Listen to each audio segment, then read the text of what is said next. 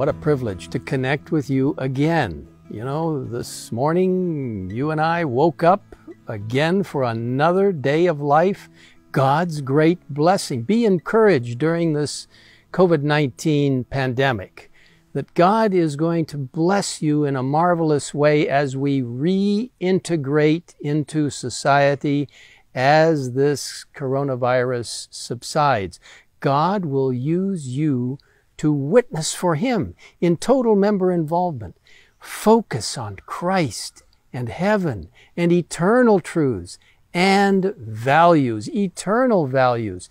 Don't let the world around you, as Romans chapter 12 and verse 2 says in Phillips' translation, don't let the world around you squeeze you into its own mold.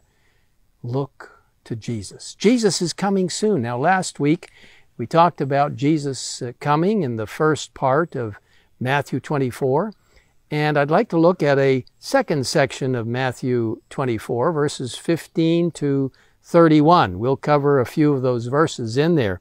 It says there in verse 15, Matthew 24, great chapter on Christ's second coming, "Therefore, when you see the abomination of desolation spoken of by Daniel the prophet, standing in the holy place, whoever reads, let him understand, then let those who are in Judea flee to the mountains." Now, Jesus was speaking specifically about the attack of the Roman army on Jerusalem in 70 AD.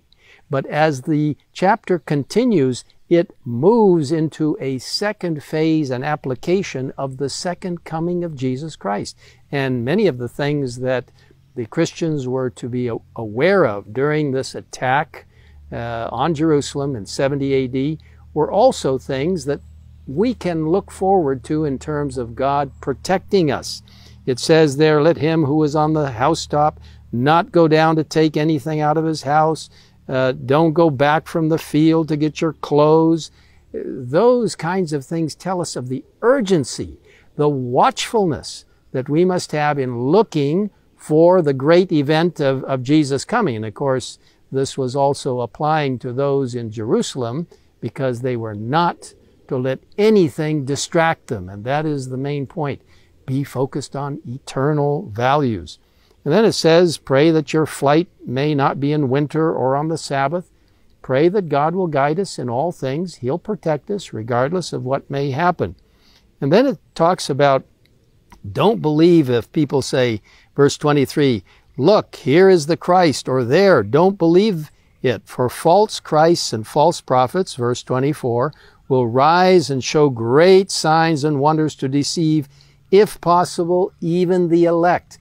God wants to protect us from the deception of the devil and all those who are going to try to deceive us in a very terrible way.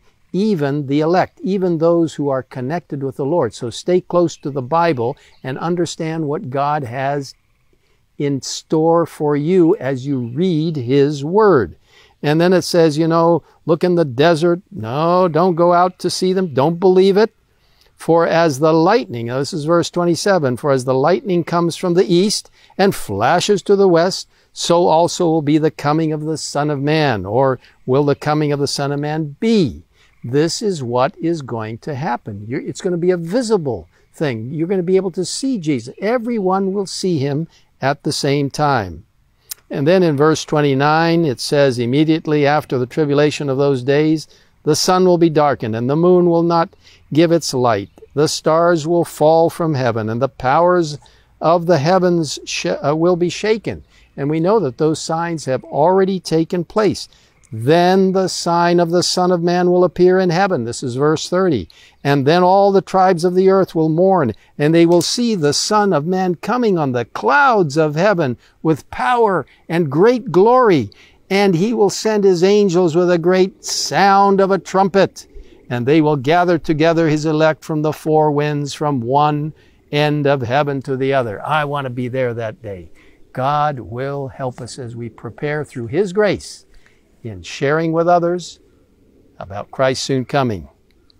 Listen to the Great Controversy, page 640, and going on to 641. Soon there appears in the east a small black cloud about half the size of a man's hand. It is the cloud which surrounds the Savior and which seems in the distance to be shrouded in darkness. The people of God know this to be the sign of the Son of Man. In solemn silence they gaze upon it as it draws nearer the earth, becoming lighter and more glorious until it is a great white cloud, its base a glory like consuming fire, and above it the rainbow of the covenant. Jesus rides forth as a mighty conqueror. What a day that will be, and it's coming soon. Let me pray with you. Father in heaven, guide us now as we look forward to that great day when Jesus will return. And until that time, help us to be involved with others in helping them to know Jesus, His wonderful righteousness, His beautiful Bible truths, and His second coming wonderful event that will take place. Lord, protect each of us. Help us to be part of total member involvement, sharing with others that Jesus is coming soon. In Christ's name we ask it. Amen.